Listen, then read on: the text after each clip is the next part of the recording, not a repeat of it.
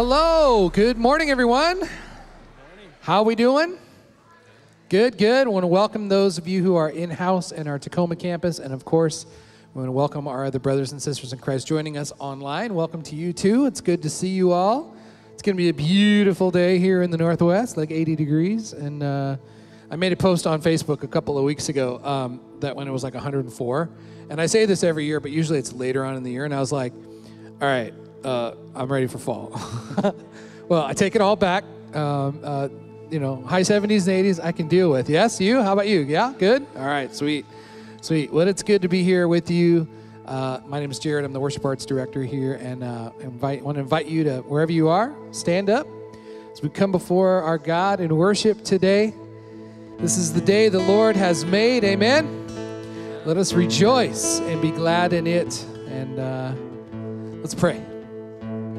God, how great it is to gather together in this place. And Lord, whether it's in person, God, or whether it's in our homes or our hotels or RVs or wherever we're watching from online, Lord, we thank you that we can join together as the body of Christ in this place, and that you can bring us joy today, Lord, no matter what's happening in our lives, God. In the midst of sorrow, you are there. In the midst of happiness and good things in our lives, God, you are there. And so you are the originator of joy, and you are the one who brings joy into our lives. And so today, as we come before your throne of grace, remind us of that fact.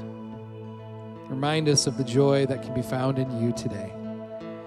We love you, God. We are here to worship in your name. In the name of the Father, Son, and Holy Spirit, we begin today. Let's join our voices. Let's sing. A mighty fortress is our God, a bulwark never failing, our helper, he amid the flood of mortal ills prevailing. He won't abandon, he won't deceive, he won't desert us, he won't ever leave, he'll never forsake us, he won't ever run, he'll never reject us, the faithful one. His love will remain, his love will remain. A mighty fortress is our God, a tower strength never fail. Come on. The name of Jesus, true and strong. No other power can ever save us. You are good, mighty fortress.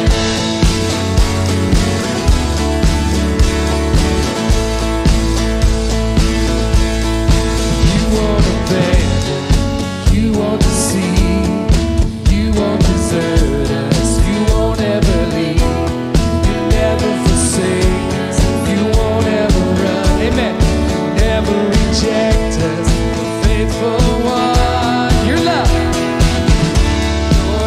will remain, Jesus, your love will remain. A mighty fortress is our God, a tower strength never failing. The name of Jesus, true and strong. No other power can ever save us. You are good, mighty fortress. Yesterday and today's love never fails. Yesterday and today and forever your love will remain. Nothing has the power to sever your love. You are good, and your mercy endures. You are good, mighty fortress.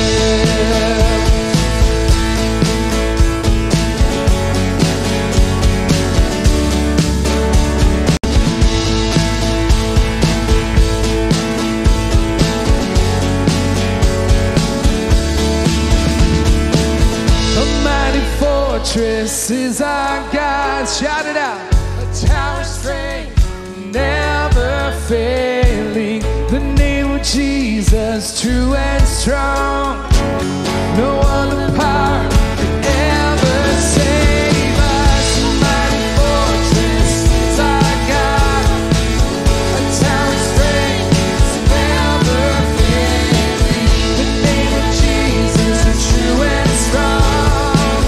No other power could ever save us. You are good, mighty fortress. You are good, and your mercy goes. You are good, mighty fortress. Lord, you are good. God, at all times and all places, you are for us. And so we are here to lift you up, God, and worship. Be in our presence today, Lord. A mighty fortress is our God, a bulwark never failing. Yes, Lord. Amen. You may be seated. Welcome today. It's good to be with you. We come before our Lord, our Savior, Jesus Christ. And when we do so, we have a God that just loves us, a God who cares for his creation. And it's not just that his creation exists, but that it was made with good intentions, and it was made well, and that God recreates and brings new life where life has ceased and where destruction happens and occurs. And so we come before our Father and we confess to him and we pray, Lord, God, we confess to you sin. God, we confess to you our sin, that which separates us from you and from one another. God, we have sinned in our thoughts, in our words, in our deeds, by what we have done, by what we have left undone. Lord, we ask that you would examine us. You would help us to know and see and understand any and all sin that is within us. God, we pray that as we confess to you, we ask for your forgiveness, and we do so humbly. Lord, we honor you as the one who is over all and in all and through all. Lord, we confess to you in this time silently.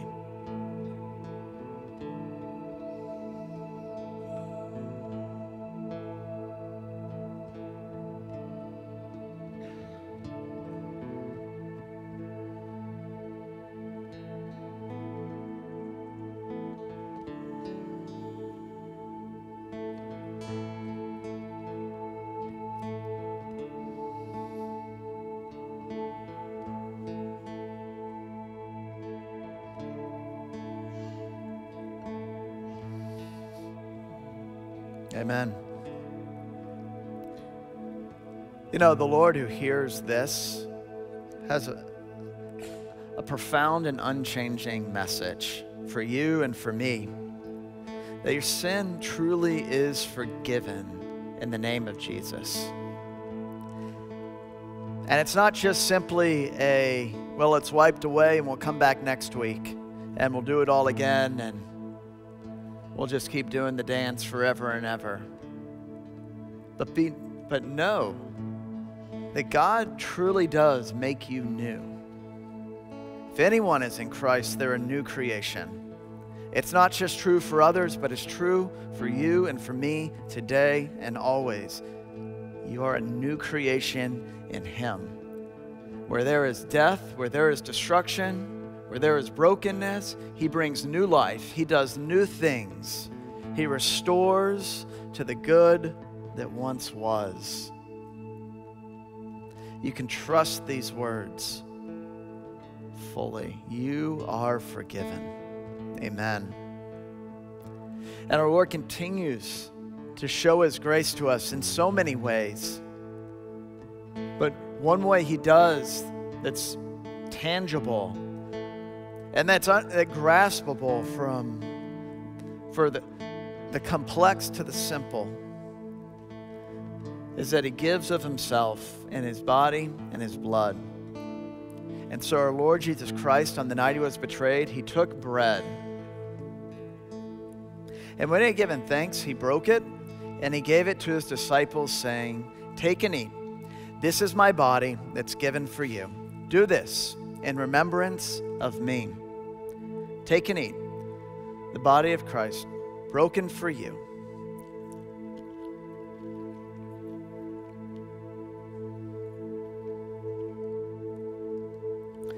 And after supper, he took the cup, and when he had given thanks, he gave it to them, saying, "Drink of it, all of you. This cup is the new covenant in my blood, that is given for you for the forgiveness of sins. Do this as often as you drink it in remembrance of me. Take and drink the blood of Christ shed for you for the forgiveness of sins." May this true gift of our Lord and Savior Jesus Christ, may it sustain you in life and faith forever. Amen.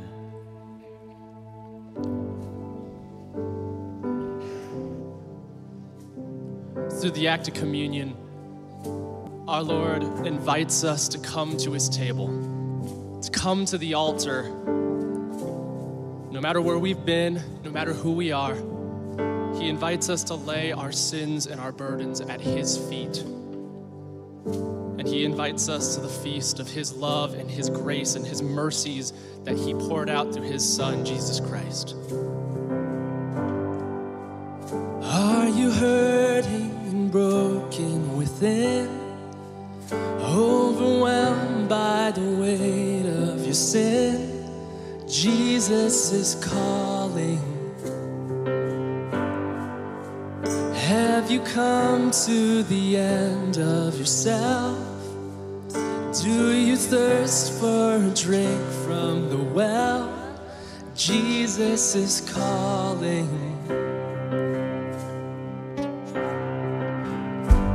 Oh, come to the altar.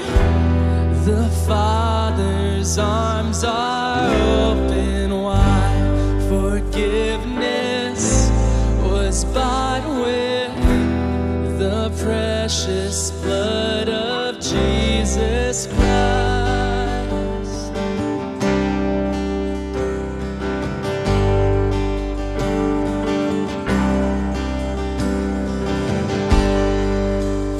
Leave behind your regrets and mistakes. Come today, there's no reason to wait. Jesus is calling.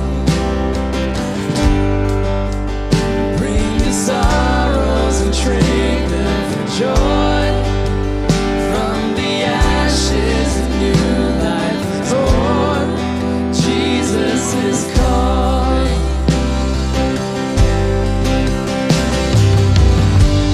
Oh, come to the altar. The Father's arms are open wide. Forgiveness was bought with the precious blood of Jesus Christ.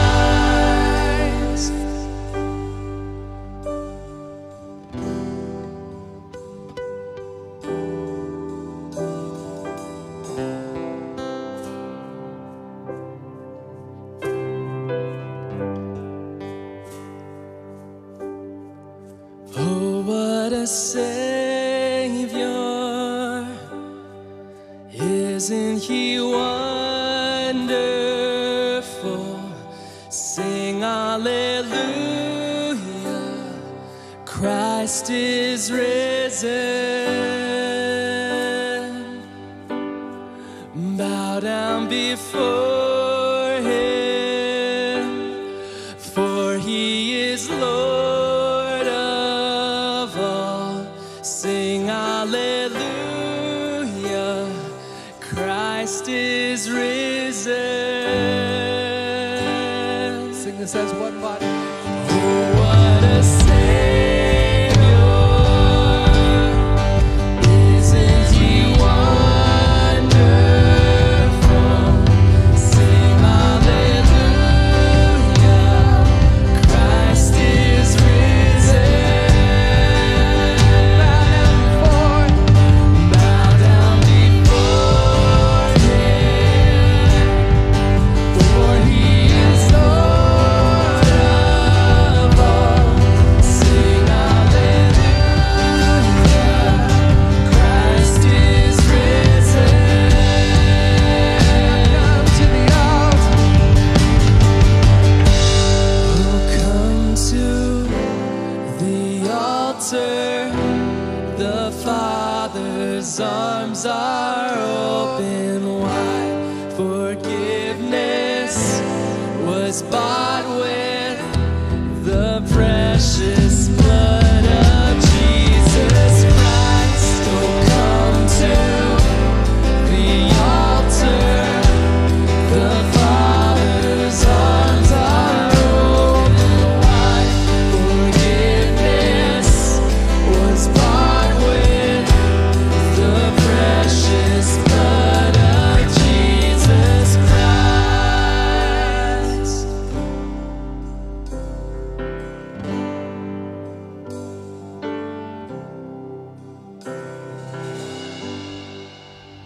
Bear your cross as you wait for the crown. Tell the world of the treasure you found.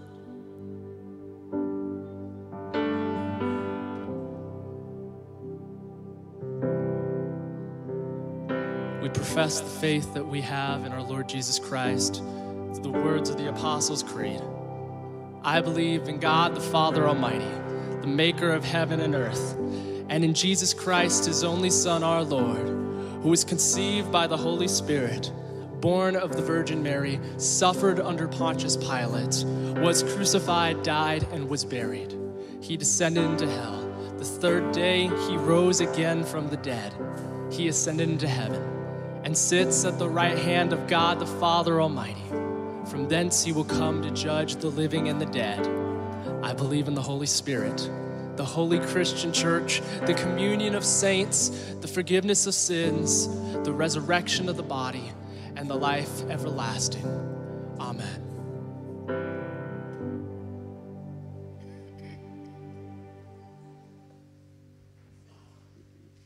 Hi kids, I'm Mr. Joe, and I want to welcome you to this week's Kids Message.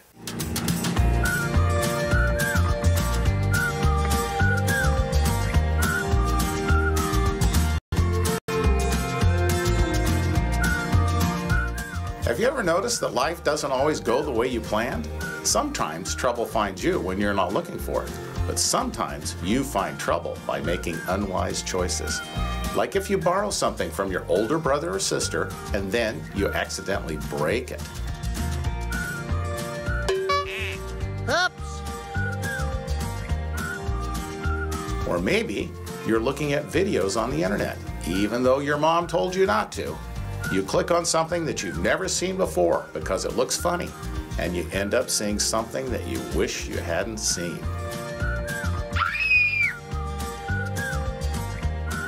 Or maybe you hear some other kids saying mean things about another kid. Everyone else is laughing, so you laugh too. And then you feel awful about it.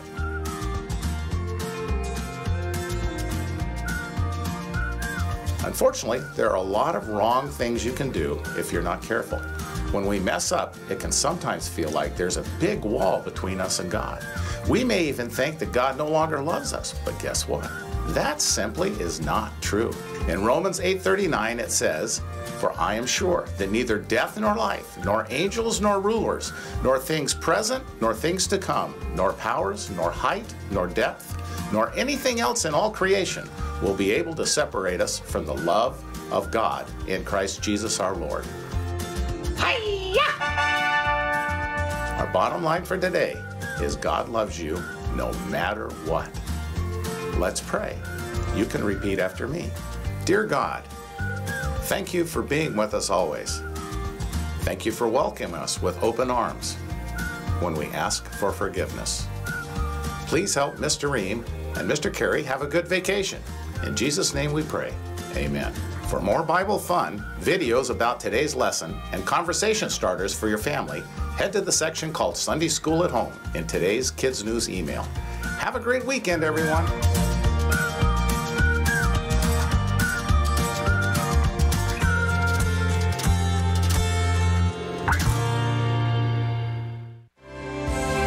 True and lasting joy is found when we love the things God loves.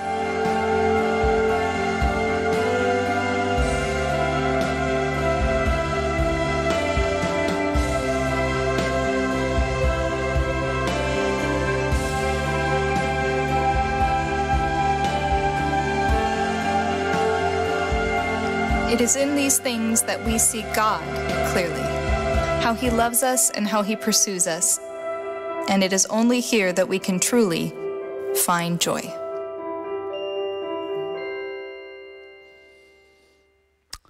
Our text today comes from Philippians chapter 2.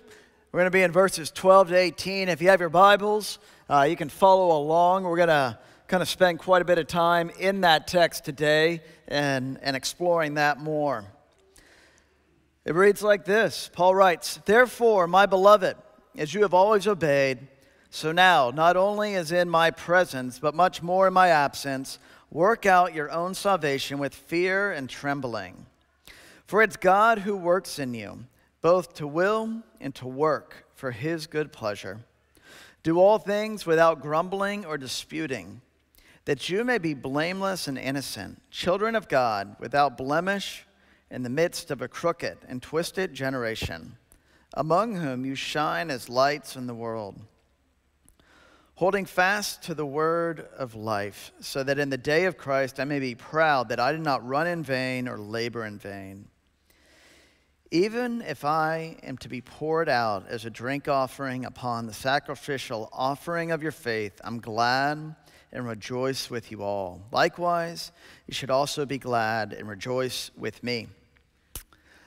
Let's pray.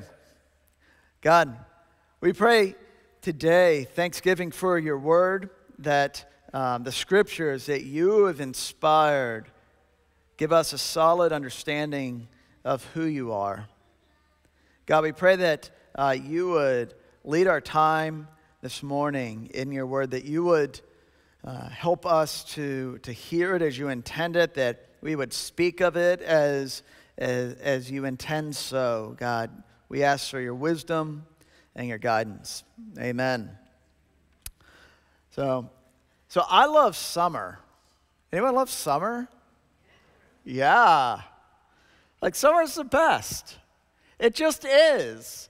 And especially, it's the best in this part of the country. Like, I mean, there is nothing like summer in the Northwest. There just isn't. I mean, we've lived in different corners of the country. There's nothing like it. It's like, this is the best summer you could ever have. And one of the things that happens with the best summer that ever has is it's the gift that isn't just confined to like those like 6 to 9 weeks, depending on the year. It actually begins like in December, because even when you're thinking Christmas, or the rest of the world is thinking Christmas, we're thinking we got to book some campsites now. Right? Like we're in it. We're starting to plan our summer already then. We're booking campsites because we know if you wait till January and February, for sure, they're all gone. And if there are some available, they're going to be next to a highway. It's not going to work. And so it starts early, and we start booking stuff then and getting excited about camping trips. And then, you know, we get to like February, March, we might take a vacation to get out of the gloom. And we started thinking, man, we should take a vacation this summer. And so we started thinking about, man, what's that trip going to be that we do this summer that's not camping? Because we all know, like, camping is different than vacation. They're different types of joy that come from both. but they are not the same. And so we start looking at that, and we start booking that. And then we get to like April, and our family that lives in other parts of the country says, hey, I want to come visit you guys because you have good weather during the summer, and there's not good weather anywhere else. And you're like, yeah, it'd be so great to see family. And so you get that on the calendar. And then you get into June and you start living it, and it's awesome, and it's fantastic. And you get to about the week before July 4th, and you think to yourself, this great thing, this calendar of joy that we have put together has become a monster that will not leave us alone because it feels like I have lived an entire summer and it's not even July 4th yet. And the motto that we have for when it comes to summer is kind of, in our house, I'll just say, I won't speak for you, but you can nod or smirk in agreement, however you prefer to do that, but is, yeah, let's do it. Yeah, let's do it. And it's kind of got this, it's kind of rooted in this belief of that the more things we do with the more people, the more joy and happiness we will have. And I just find it so interesting that what starts out as something that we're so excited, that I'm so excited about and looking so forward to, can also turn into something that I feel like, man, you know what would be awesome this week? Nothing. I don't even want Netflix, just nothing. And in this section of Scripture here, Paul is talking about true joy. You know, he's not talking about a happiness that comes from more of fill in the blank. He's talking about something different. And this is a theme that he has all throughout Philippians, is where is joy found? And so what we're going to do, we're going to kind of go through this today. We're going to do this verse by verse. Sometimes that is scary because you're like, that's going to be a super long sermon, because I know how you pastors are. You don't know how to stop talking about one word, but we're not going to do that, I promise. All right? So stay with me. Okay, so he starts out here.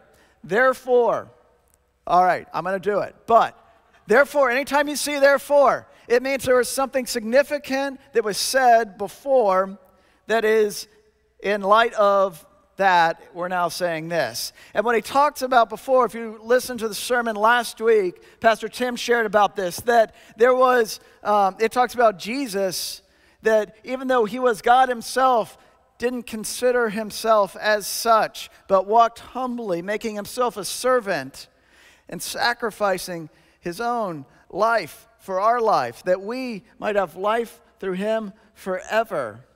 And so he says, therefore, my beloved. Now, my beloved, this is super important, all right? My beloved. We mentioned this a few weeks ago, that Paul has a deep love for these people. He is not writing it as I'm writing a general, column or something. It's not like that. Here's a message for all Christians in the U.S. type thing. He's writing it more as a personal email type thing. Like, hey, this is for you.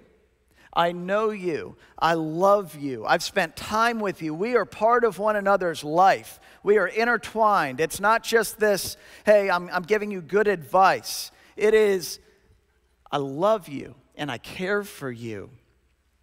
And this becomes significant because we ultimately trust the ones that we believe love us. We ultimately trust people that we believe love us. I mean, think about it. Is there anybody you trust that you don't think loves you?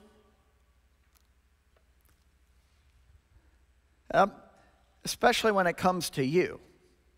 Not financial advice, not all this other stuff, not how to, do something, but when it comes to you, who you are and how you live your life. We trust people that know us, that love us.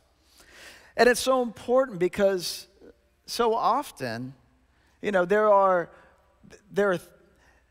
is advice given to us that is kind of clothed in love, but really it's rooted in guilt or envy or a power move or control. And so it becomes so significant to point out on this. Paul loves these people deeply. He cares for them. He cares about what happens to them and how it happens to them. And it's with that he continues here. As you have always obeyed, so now, not only as in my presence, but much more in my absence, work out your own salvation with fear and trembling. Now working out here, you need to hear this through like a lens of grace a bit, okay? I know sometimes I've read this and I've thought, oh man, what do I need to do? It's a how-to verse. And that's not where Paul's going with it. Like the working out here, think of it more as like a harvest of, producing a crop, something that is already planted and has been given and received. And he's talking more about kind of like, watering it and curating it and pruning it, that it might have a harvest. Because he's not, what has he just got done telling him? He's saying, you guys have always obeyed. He's not telling them you are disobedient and therefore you need to do this. He's saying, no, you have been. So work out your salvation with fear and trembling. And this salvation that he's asking them to work out is Jesus. It is the Jesus that lives in you and me and lives in them, that they have received through faith and baptism. It is the gospel that lives in them and shines brightly. That's where he's going with this. He's telling them, hey, work for a produce? That doesn't make sense. Work for, cultivate this. That which is in you, bring it up, that it might have a great harvest in this. And then when he talks here about fear and trembling, okay? This type of fear is not the God, you're so scary, you're going to hurt me fear. It is the fear of, God, you are so grand and amazing and big and uncomprehendable that I just honor you because you are greater than I. And so I walk with reverence towards you. And that type of fear, it's knowing God can literally do anything. And nothing is beyond his grasp. And so we regard him with this fear, this reverence, this honor, and with trembling, with humility, that we walk humbly in this. And it continues here. For it is God who works in you to will and to work for his good pleasure. It is God who works in you. So you take this all together, right? He's not saying, hey, people of Philippi, you need to go do more. You need to do this, and this, and this, and then you'll be good. He's pointing out, he's saying, God is within you. He is at work within you. And be aware of how he is working within you. And cultivate that. Grow that. Both to his will and to work for his good pleasure. So if we sum all this up, kind of these passages, here's where we're at. God works in you to give you a new desire and a new purpose that draws you near to his desire and his purpose. God works in you. God is in you. If you have faith, if you've been baptized, you have received the Spirit of God, and God lives in you. This is the gospel, that God lives in you and gives you life. And he works in you to give you a new desire and a new purpose that draws you near to his desire and to his purpose. All right, so he continues here. Do all things. All right, all things. Not like some things or once in a while things, but all things. Like everything. Not like, yeah, Mom, but what about that? Do you really want me to do that? Yes, all things. In all things. So in everything we do it without grumbling or disputing. Now grumbling kind of takes on this, communicates like complaining. Do it without complaining. Paul's kind of saying, hey, there's no room for complaining in this. I encourage you, do not do things with complaining. And grumbling speaks more to, or the disputing speaks more to kind of living very calculated. You know, that approaching our faith with a calculated mindset of, you know, this is pretty easy, but this is a little riskier. And maybe Jesus doesn't really mean it on that. You know, it's knowing that in Scripture, we read this often, that our faithfulness will not always be rewarded with blessing. We know, as Jesus tells us, you will have trouble. There's going to be challenges. There are times where in our faithfulness that we will not benefit from that socially or personally. But it might be costly at times. And Paul's encouraging them, hey, in all things, don't complain. Don't try to shortcut it. Don't try to, get out of some of the harder things. But you can press into that confidently because of the work that I'm doing within you. Because I'm with you. My will and my purpose I've given to you. So that you may be blameless and innocent. So blameless, this is talking about when God, others, ourselves look at us. This is talking about when we examine ourselves, when God examines us. This is talking about like motives. That our motives, our hearts would be pure. That they would not be full of blame and guilt. So if you do all things without the complaining, without trying to shortcut it,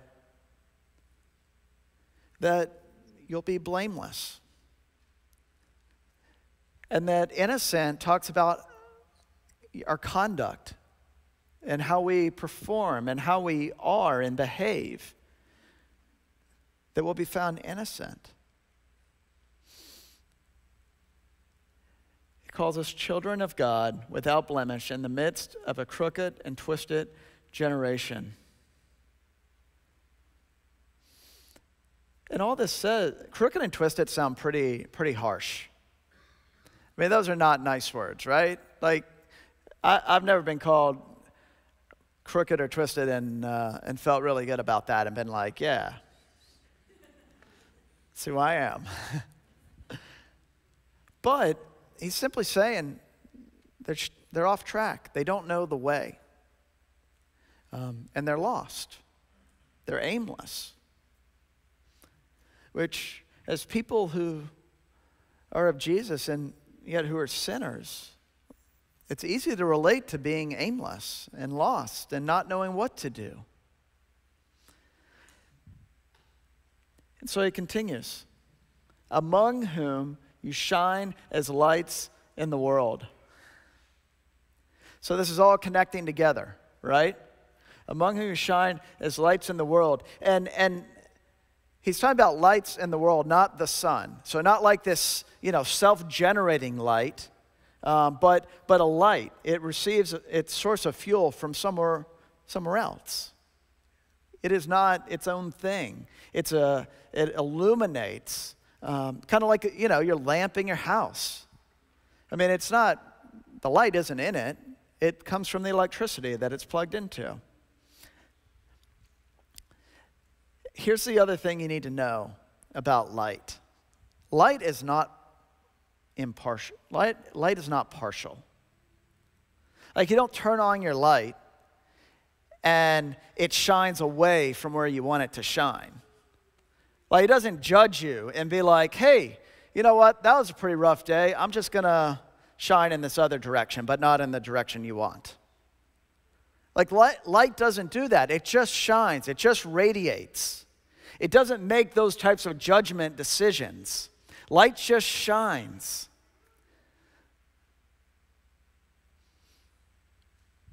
Holding fast to the word of life. Holding fast to the word of life. The word, Jesus Christ. John 1 talks all about this. In the beginning was the word. Isn't this interesting? So this one instruction he gives in here, which isn't so much to do something, but it's more to get out of the way. Don't get in the way. Comes back to Jesus. It doesn't come back to, you're going to have to do this in your own life. And you're going to have to make this happen. And you're going to have to try even harder. Because I know you feel like you might be failing. I know you feel just overwhelmed because we're right in that point of summer where we're all tired, right? We're tired from our great summer. And we know that, man, we still got one more thing to go. Maybe two if we were really crazy this year. Shine as lights in the world, holding fast to the word of life. So all of this is for this, so that in the day of Christ I may be proud that I did not run in vain or labor in vain. Main point, summing all this up, here's what it is.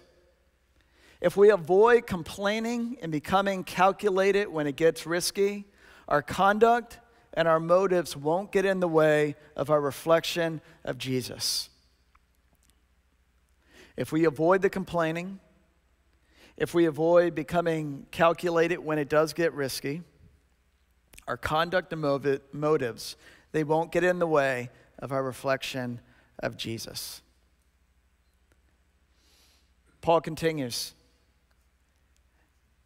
even if I'm being poured out as a drink offering upon the sacrificial offering of your faith, I'm glad and rejoice with you all. Likewise, you also should be glad and rejoice with me. Paul's talking about his death. Paul is in prison. He knows that his time is here. He certainly senses it's imminent. Now, he doesn't exactly know, like, this is how this is going to go. But he certainly senses, wow, my time's really limited. My life on this earth is coming to an end soon, in all likelihood. And so, Paul he's looking at this a little differently. I mean, even though this is a series about joy, like, Paul is no guru. He is not putting out some self-help advice. Paul is a man that is facing his destiny. He is a man that knows that this life is coming to an end. He is a man who is broken, and he is wasting away at the hands of his persecutors. That's who Paul is as he writes this. Paul is a man, in spite of all this, who met Jesus and knows Jesus, and knowing that this is the end for him, most likely, considers nothing of greater significance than knowing Jesus. I mean, that's a pretty phenomenal reality, and it feels kind of glib in a series on joy, but that's where Paul's at here. He's saying, even if I'm going to be poured out as a drink offering on the sacrificial offering of your faith, I am glad, and I rejoice with all of you. Likewise, you should be glad and rejoice with me. This is why Paul rejoices in his sufferings. He rejoices because he knows how it ends. He knows how the story ends. That's why Paul rejoices. And that's why he tells the Philippians. And his word to us in this is, hey, you know what? Rejoice because the Lord is here. He is at work in you. We know how the story ends. We know that all the things of this world will pass away like a Thanos snap. We know that it's here today and gone tomorrow. But the Word of God remains, that anyone who has life in Him has life forever. Paul knows this. He is confident in the Word that we have received that lives in you and in me.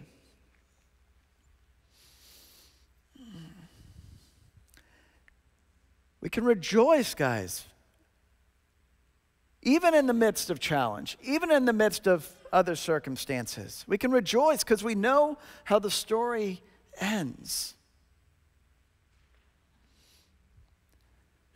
When everything else seems like we have no clue how it's going to go and when it ends. Paul, a man who's done almost anything you could in life, a man who had it all, considers it all rubbish to knowing Jesus.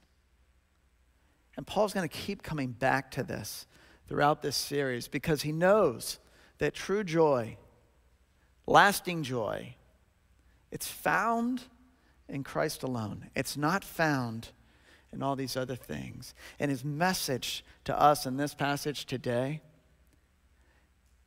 is not do more. It's not try harder. It's know that God is at work within you. Believe that God is at work within you, and you can trust it. Because we know where God's work ends. It's with life forever. Amen. Let's pray. Father, we thank you for the gospel that just gives hope. God, so easy it is for us to feel hopeless, to feel that we're not enough, to feel like we can't do enough. God, so often we can be motivated by our guilt or that which we feel like we don't have, yet you remind us that we have truly received everything in you.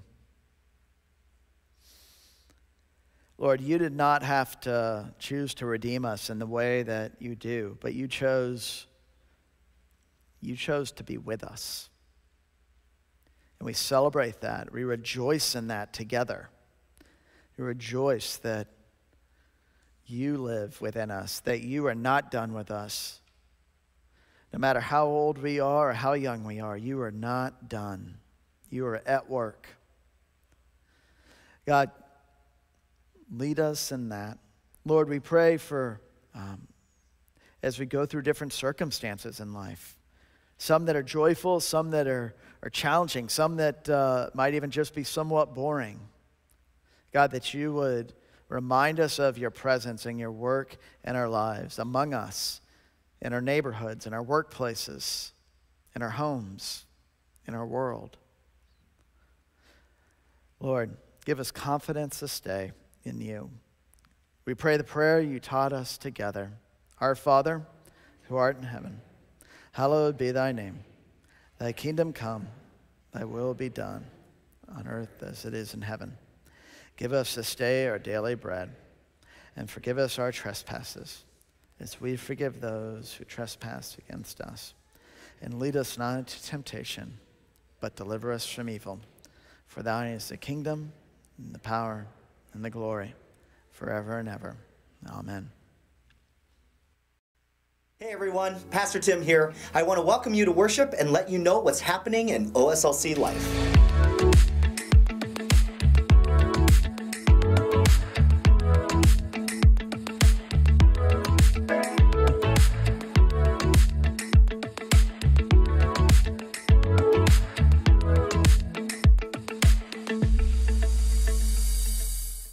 on-site VBS a few weeks ago was a huge success, and we are so excited that registration is open for at-home virtual VBS. This year, our theme is Treasured as we embark together on an epic quest to discover how valuable we are to God. You can experience virtual VBS, host your own mini VBS with friends at your house or kids in your neighborhood, and share the love of Christ in your own community while having a lot of fun all at the same time. To register and find out how to do your own vacation Bible school, you can head to oslc.com. We are so glad you came to worship with us today. For more information about our back to school drive or all the other exciting ministries happening at Our Savior, check out our central hub at oslc.com or download the OSLC app at oslc.com/app. As we go today, let's remember that our true joy comes from Christ alone. So let's share that joy this week because we know how the story ends as we love God, love people, and live like Jesus.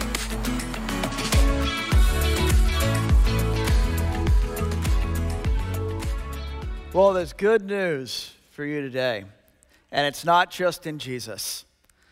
There are donuts and coffee today.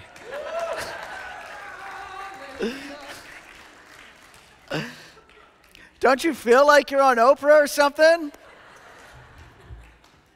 So, if you've forgotten how that sort of thing works, I know it's been a while, so we'll just kind of go over it, but so that'll be back in the fellowship hall. It's straight back. There's donuts, there's coffee, all that joy, and spend some time talking to one another.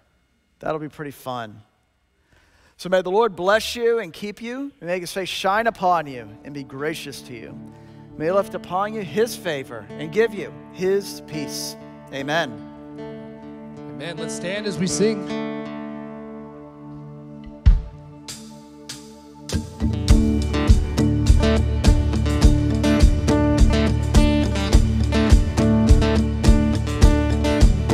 In the name of the Father, in the name of the Son, in the name of the Spirit, Lord, we come, gathered together, lift up your name, call on our Savior, fall on your grace.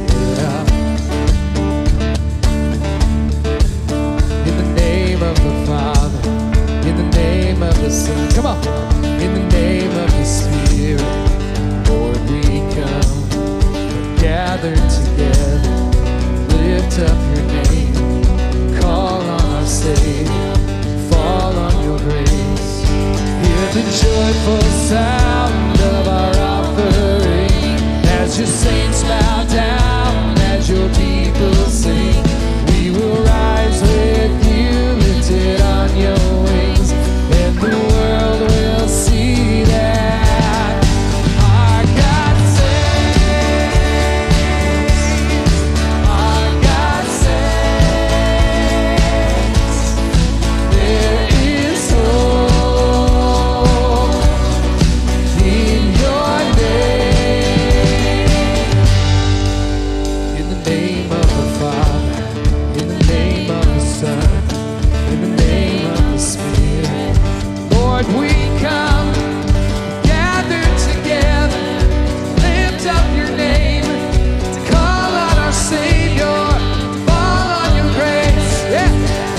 Joyful sound of our offering as your saints bow down, as your people sing. We will rise with you, lifted on your wings, and the world will see that. Shout it out. Our God saves, our God saves.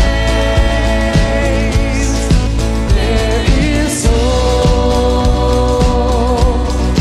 in your name. Morning turns, songs of praise. Our God saves, our God saves. Hear the joyful sound, hear the joyful sound of our offering as your saints bow down, as your people sing. We will rise with you, lifted on your wings, and the world will see that